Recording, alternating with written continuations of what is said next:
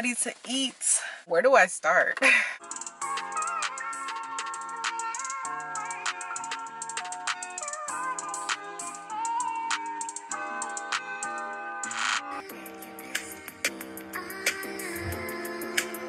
What's up, everybody? Welcome to a new video, new vibes on my channel. You're always welcome to my channel. My name is Keionna, for those of you who don't know. And as always, please make sure you guys are signed into YouTube to subscribe to my channel. Click the notification bell to join the notification crew. And sprinkle some love on that like button to better help this channel grow if you like this video. Today I have a little sushi mukbang for you guys. So since I don't have a vlog for you guys this month, I decided to do a mukbang and sort of like a chit chat because I really like to eat. I love food and I love sushi. I decided to do a sushi mukbang. I'm gonna show you guys the sushi that I got. So in this first tray here we have the Lion King, which is the salmon sushi. It's basically just a California roll topped with seared salmon and eel sauce. Next to the Lion King is the teriyaki roll. It's just chicken teriyaki, cucumber, and eel sauce. And the second tray is the Big Sexy roll. This is made with real crab, tuna, red snapper, avocado, and cucumber. It was supposed to be topped with red tobiko and wasabi, but it's just topped with wasabi sauce in this one. We're gonna get into the sushi now. I got this sushi from Sushi Nari. This isn't my first time trying Sushi Nari, but some of these rolls, like this one, I haven't tried this one, but I've tried the salmon roll and the Big Sexy roll. I haven't tried that one either. Oh my gosh, I got the chopsticks. I know how to eat sushi with chopsticks, okay? I've been practicing. Oh my gosh, this looks so good. Mmm.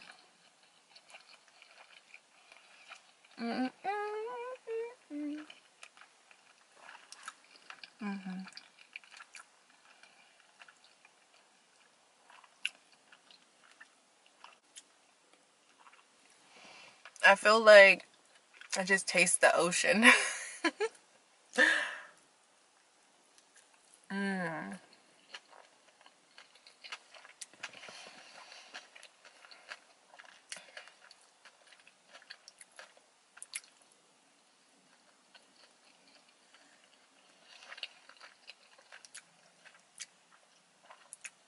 Okay, now I'm gonna try this one. This is a chicken teriyaki one.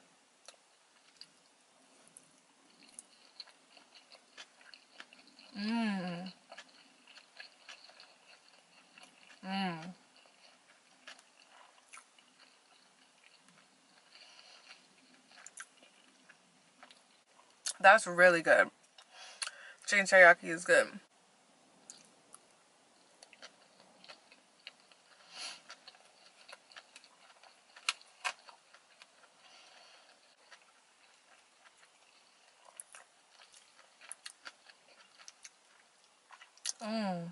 I like this combination. I'm gonna take some of this pink stuff. I'm sorry guys, I'm just eating because I'm so hungry. I literally didn't eat before I got this food, so I'm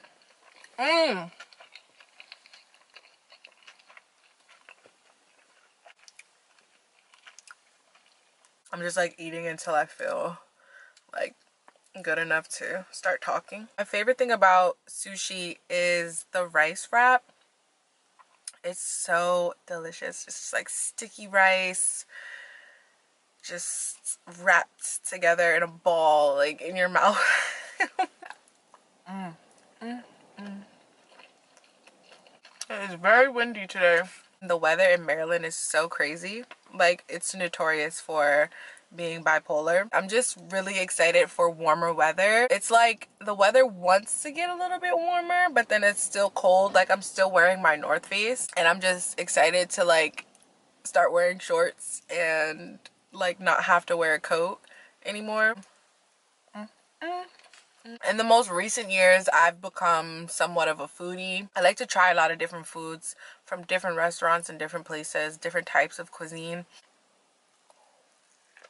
Mm.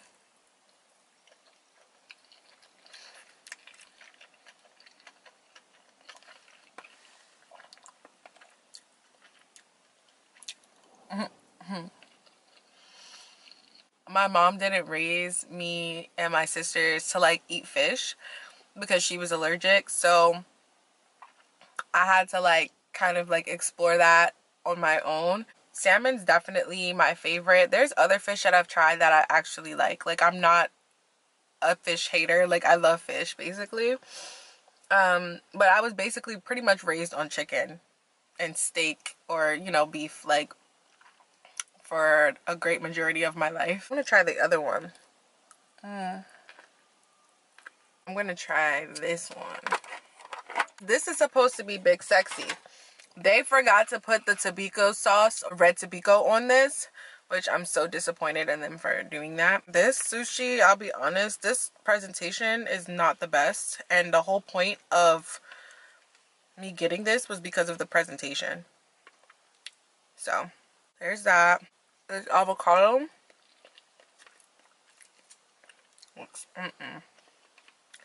I need some better sushi options because this was not that good.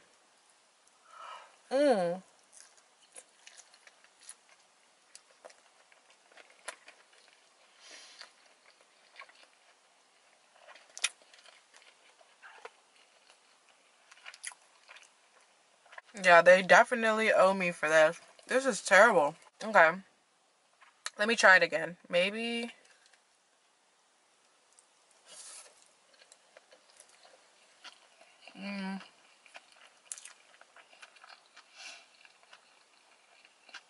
I'm not really feeling this one. It's not as flavorful as the other ones. But it's big. They're big and a mouthful. So they're probably just really filling, which is good because I want to get full. But this is not my favorite sushi. It has avocado, wasabi sauce. It's alright.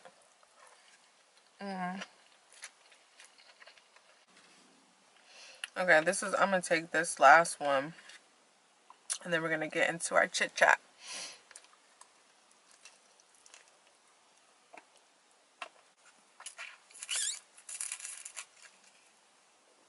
I got the Pure Leaf sweet tea. They usually have, I usually would get lemon if they have it. This restaurant was okay. This used to be my stuff back in the day. I used to love Pure Leaf tea back in the day. This is like the best tea to me. When I was working at my first job, I would always get this at my job. This is like my favorite tea ever. It still has the same taste, but the lemon one's definitely much better for me, in my personal opinion. Oh my gosh, guys, I got my nails done! Ah! So they're longer than usual. I decided to go longer this go around, so we'll see how long I can keep this up for, but I'm really liking it. I really like the long nail look again. So yeah, I didn't bring you guys here for nothing. I definitely wanted to have a conversation or have a chit chat, whatever, talk about some things, a lot of things probably. Like, this isn't really like, this is just like a lot of different topics, a lot of different things. It's not really just a specific topic I want to talk about. Where do I start? I feel like I want to talk about relationships, romantic, and friendships. Right now, I'm like sort of working on building my credit. Everything with me right now just feels like I'm rebuilding everything, like from the ground up. Rebuilding, regrowing. That's pretty much where I'm at in life. I've gotten pretty far along in my journey with those things. For instance, like building my credit, like I just had to pay off a really huge debt. Like, that's supposed to really help improve my credit. Really happy about that. It's only up from here. Basically, I am just laying down the foundation again to rebuild my credit score.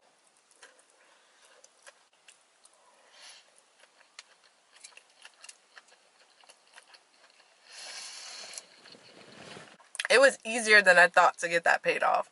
I wish I had a table. I try not to drink too much tea because y'all know tea stains your teeth, but I can't help it. I love tea so much. I'm not a coffee drinker. I'm more of a tea drinker than anything else. So that's my only thing. If I didn't love to drink tea so much, I wouldn't have to worry about whitening my teeth. Part of being an adult is realizing that your credit score is really important. And for me, I started getting on my credit score when I was 19, 20. So I started like, you know, doing stuff to build my credit. It's gotten me pretty far, I'll say. But yeah, definitely as an adult, you should be focusing on building your credit. So that's one of the things I'm doing. For me, it's all about me and my son. Building my credit is going to help me, put me in a better position to like, you know, be able to do more things for me and my son. And that is priceless to me. So I'm just like, you know what, whatever I have to do to build my credit, to get it to be where it needs to be, I'm going to do that because I want to set me and my son up for financial success in the future. Speaking of my son, we can talk a little bit about like motherhood. Being a mom, a single mom in this economy in America, it's such a huge learning curve.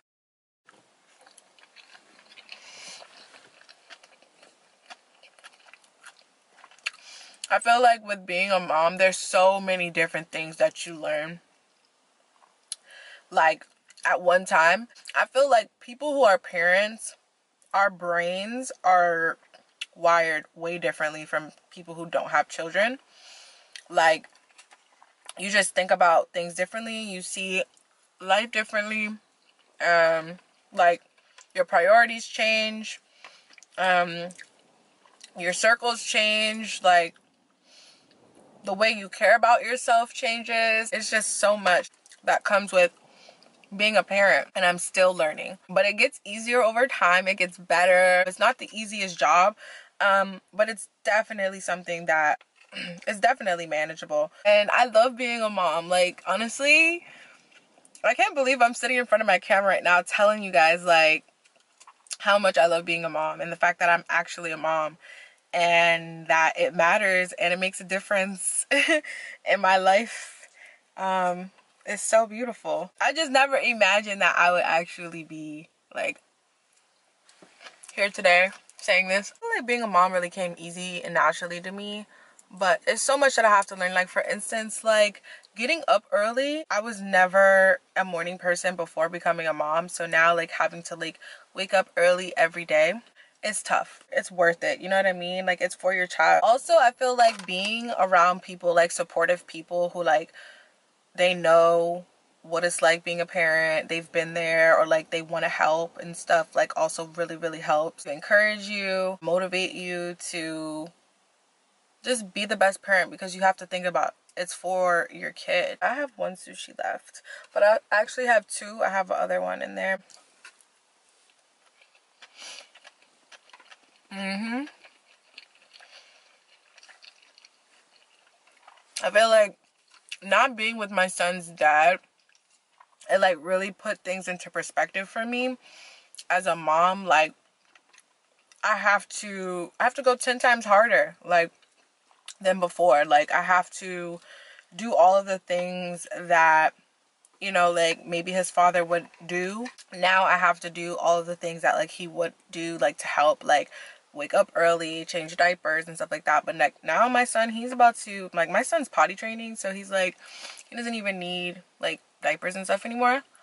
As they grow, like all of the milestones and stuff that they achieve, I'm so amazed at my son's progress because I'm like, he literally learns how to walk, he talks, like he's being potty trained, like he is literally like just hitting those milestones like crazy. And I'm just like, yo, this is so amazing to just watch. It's so rewarding. Being a parent is so rewarding, but it's definitely tough. It's not for the weak. Without my son's father being there, it's like I'm literally like my son's superhero. Like I have to be super mom and superhero for myself, actually, you know. That feeling like being alone, like it's scary.